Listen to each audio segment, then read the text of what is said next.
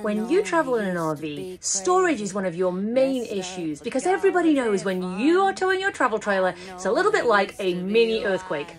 All the time, driving down the freeway. So, how do you store small things that you don't want to end up scattered all over your cupboards and drawers and so on? Most people use boxes or containers that are rigid, and these are good, but we found a great alternative. We recently found these rope baskets on Amazon. They come in 3 different colours. They are nice and sturdy, they're firm, they stand up well, but they're also pliable so you can mush them together inside your cupboard. These are our cupboards at the back of the rig, and this is where we get the most movement. So we use these. As you can see, this currently has all of my tea, and they're nice and soft, but these are great. They don't move around, and they've become the perfect thing for us.